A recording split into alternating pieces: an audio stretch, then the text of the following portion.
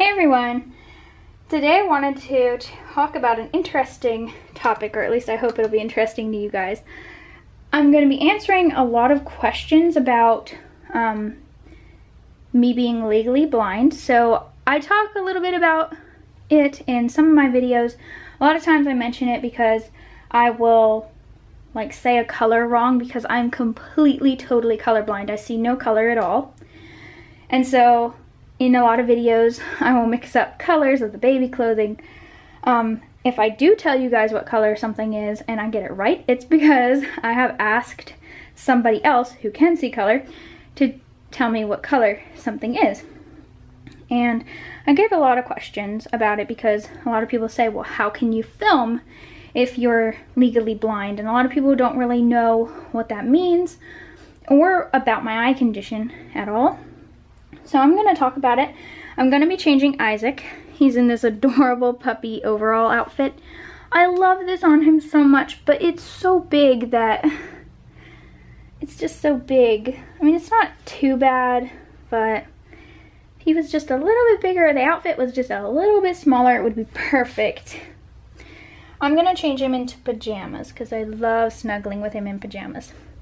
So these pajamas are by Gymboree in 0 to 3 month, and I think that my husband told me that it's white with yellow stripes and like yellow trim. I think the bird is white too. But I just wanted to describe it for those of you who are visually impaired or blind that watch my channel, because I do know that I have some completely blind viewers.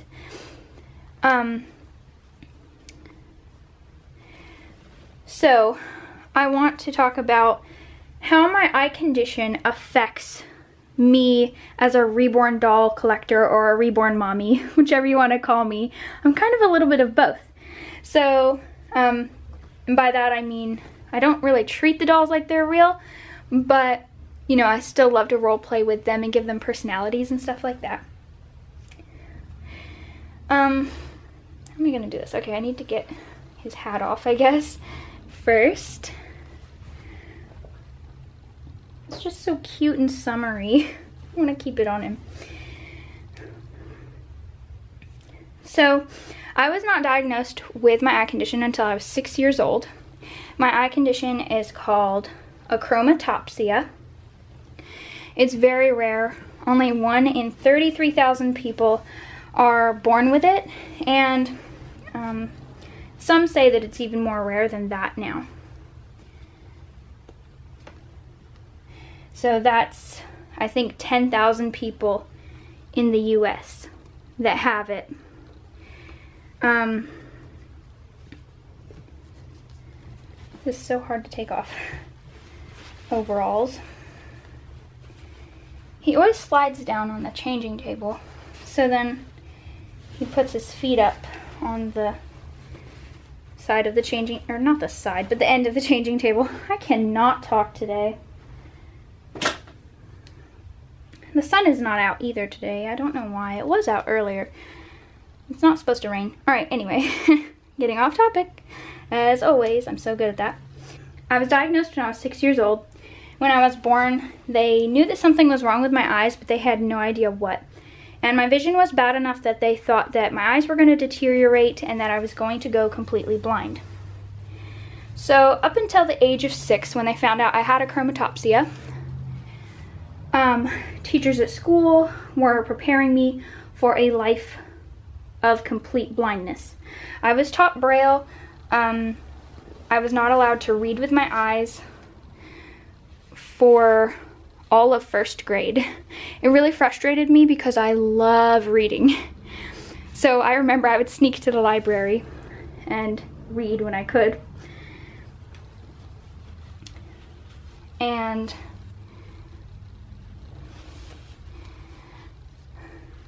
then when they found out that it was achromatopsia, they stopped doing Braille with me and all those things because then they felt like it was my choice, because achromatopsia is a very stable eye condition. I will most likely not go completely blind. But I am still considered legally blind, and in some some settings or sometimes I am almost completely blind, and I'll explain that. Because this is a little bit of a weird eye condition, and like I said, it's so rare that people don't even know about it, really. They've never heard of it before. I've even been to eye doctors that have never heard of achromatopsia before. So with achromatopsia, you either don't have any cone cells in your retina, which I'll explain very quickly. The only reason why I'm explaining so much is because a lot of people don't know any of this. So it's kind of like I have to do a basic like overview of everything so you guys understand. But in your eye, you have your retina. In your retina, you have two different types of cells. You have rods and cones. Rods are the cells that see in the dark and in dimmer lighting. They don't see color vision really at all. They don't really see in color. And then your cones, they see during the day in bright lighting, and they see colors. With achromatopsia, I do not have any working cone cells, or my cone cells just aren't even there at all. It means they're either misshapen to the point where they cannot function, or they are non-existent. I don't even know if this is going to fit him. If it is, it will fit him perfect. If it won't, it'll be actually pretty surprising because this is 0 to 3 months and he usually fits in 0 to 3 really well. We'll see. So that means for me that during the day, in the sunlight, in direct sunlight and in bright lighting, I am almost completely blind.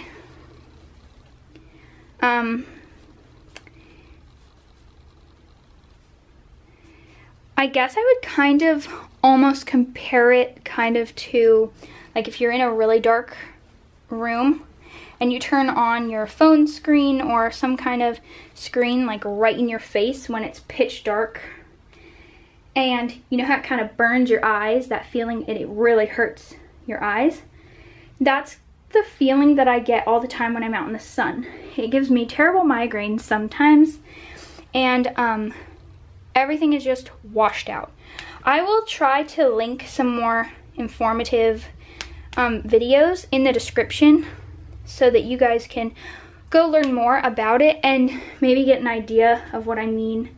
Now, with those videos, I don't even know if they're getting it correct in showing you what they think people with achromatopsia see, because achromatopsia is not curable, it's not treatable.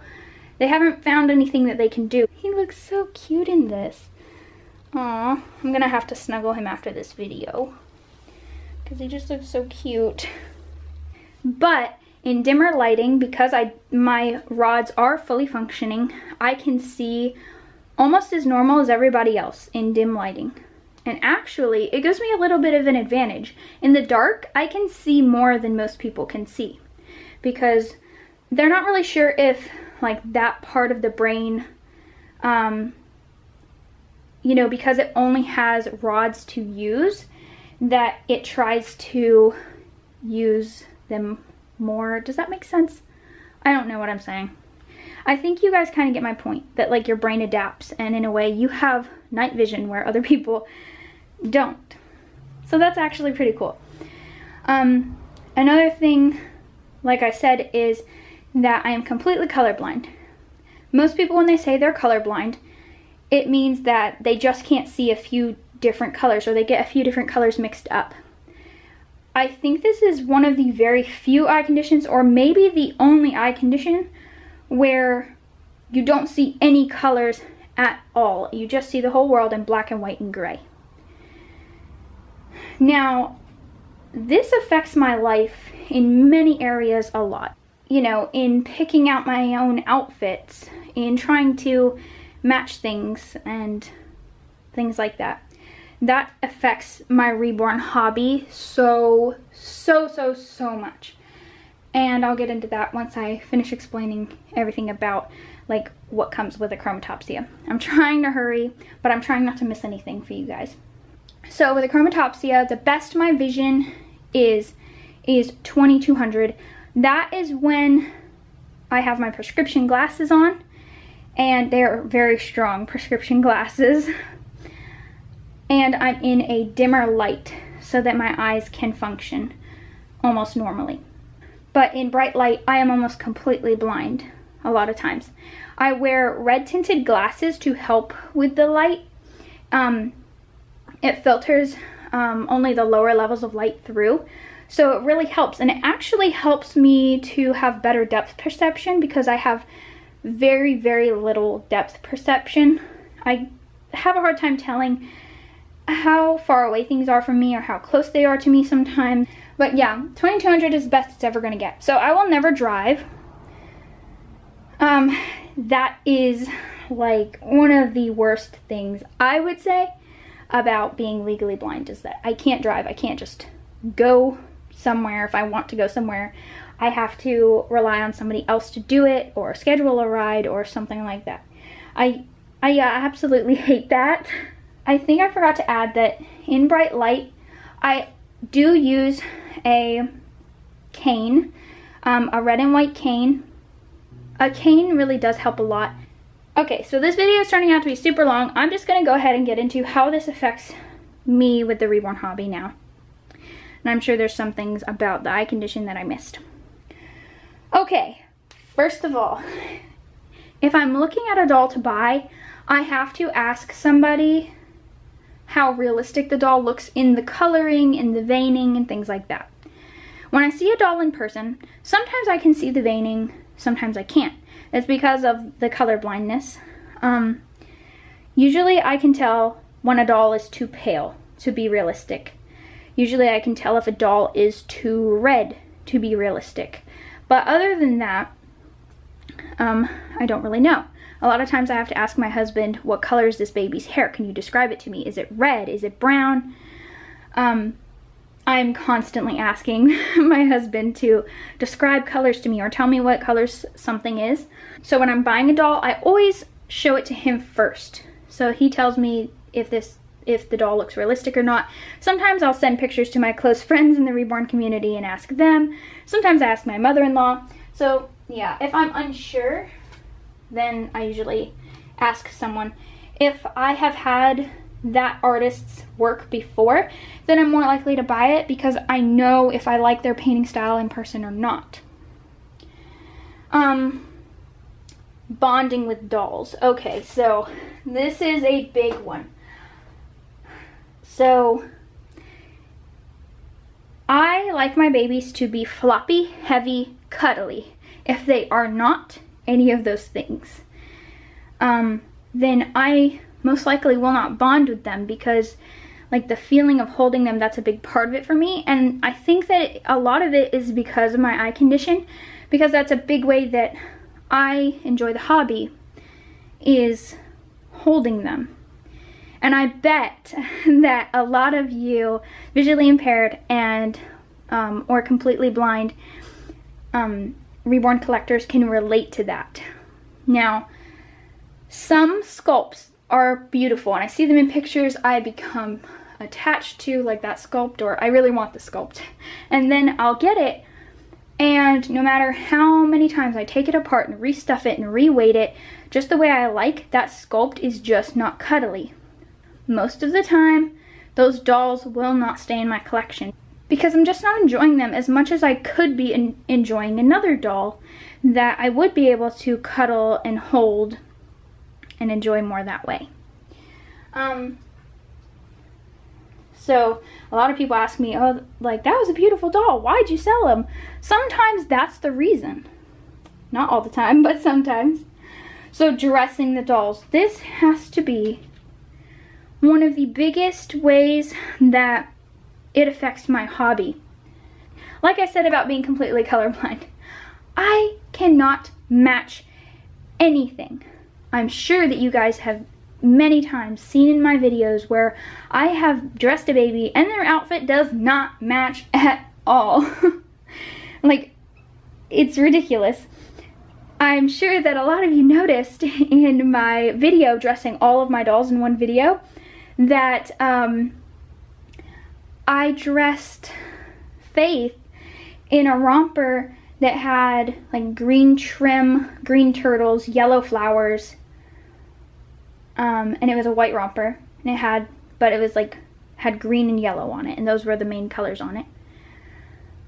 I did not know that. I thought that the green was pink. And when I was looking through my headband box, I saw a polka dotted pink headband, and I knew it was pink because my husband had told me that that headband was pink, and I remembered that. So I was like, oh, that one's really cute. It'll match fine. And I put it on her. You guys can go back and see that in the video. And then the next day, my husband saw her dressed like that, and he was like, that does not match at all. That looks terrible. And he went and got her a new headband that was yellow out of the box because I couldn't find one that matched. And I was like, what color am I looking for? And I was completely shocked when he told me that that was green on the romper, not pink. And I collect a lot of baby stuff. I've collected a lot of baby stuff over my almost 5 years, or about 5 years-ish of Reborn collecting now. I've collected a lot of clothes and accessories. I love collecting accessories for the babies. I love collecting headbands and shoes. Not so much shoes, but mostly headbands. That's mostly what I collect. Blankets. I love collecting blankets because I love doing like photo shoots with really pretty backgrounds and wrapping them up and swaddling them in pretty blankets. But the problem with all that collecting is I don't use hardly any of it because I can't match anything, and it frustrates me. It actually really does make me upset that, you know, I think, oh, this goes so good together. It looks so good to me, but to the rest of the world, it looks terrible, and it clashes, and it doesn't match. But to me, it looks absolutely adorable, and I love it. Just like with Faith and her turtle romper and polka dotted pink headband. That's one thing, is like, I'm trying to collect less accessories, but what I'm really actually thinking about doing is asking somebody to go shopping for me that, like, I really like their taste in whatever they buy for their dolls, and to pick out like some accessories that go with outfits and blankets and all that stuff that can all be like switched around, that all kind of match, if that makes sense, or like most of the outfits match or whatever, because I would love to have babies that are all dressed up in all the accessories with an outfit, but it's really difficult for me to do that being completely colorblind. That is probably the most frustrating part about it. Another thing is like with my filming and photography, so how it affects that. I have a really nice camera. I have a Canon G7X. Now the main reason why I picked this camera when I was searching for a camera that I wanted to use for YouTube and photography is that it auto like corrects the color and the brightness and all of those things by itself, which is amazing for me because a lot of times I can't tell if the camera's focused because the screen's so small for me to be able to see it. I can't see very small things. And with the color, I can't tell, you know, if the color's showing up right on camera. And sometimes I'm sure the camera doesn't do a good job of showing the right color of things. But I can tell you it does better than I would do by myself adjusting a camera. So I love my camera. It has made my filming and photography with my dolls so much easier, and I just love it. It does an amazing job, even for just a small, simple little camera. But like, I have a nice phone too, and when I take pictures with my phone of my dolls, I always have to ask my husband, like, is the color showing up right in these pictures? Because the phone does kind of auto correct itself to some extent, but not as well as my camera. And a few times he said that, you know, the dolls looked some kind of strange color that they weren't. Like one time I took pictures of Aiden and I posted the picture on Instagram, and my husband saw it and he was like, this lighting makes this doll look green, like really green. He was like, she's not green, or he's not green at all, but why does it make him look green? It's just this lighting. So then I had to take the picture down. Now it's frustrating to me because the picture looked completely normal, but he told me it looked like the doll was green. That's really strange to me. Okay, and then the last thing I want to say is, or the last way I would say that my eye condition affects my hobby is when I take the dolls out. You guys know I love, love, love taking my dolls on outings. Like to fun places and walking outside. I don't really get to do as many outdoor outing videos with the dolls because of my eye condition. It's very difficult for me to be out in the sunlight for a long period of time, and it is actually damaging to my eyes and gives me bad migraines. I think I might have already mentioned that. So I don't get to do as many of those videos as I would love to do, and it's harder for me to film those because even with the camera auto adjusting and correcting the colors and everything for me, it's really hard for me to tell if the camera is even pointed in the right direction or if it really is focusing or anything like that. But yeah, so that is how my eye condition, being legally blind, affects my Reborn hobby. Well, my camera's dying, so I'm gonna have to end the video here. But if you guys have any questions, you can go to my Instagram account and ask me there. You can also comment about this video in the community section. YouTube has still not given back comments to all the people that have videos with children in them. So I have been doing the community posts so you guys can go and chat there about it. It's a little bit different from commenting on videos, but it's still something. You can at least comment. But anyway, I hope you guys enjoyed this video, and thanks for watching, everyone.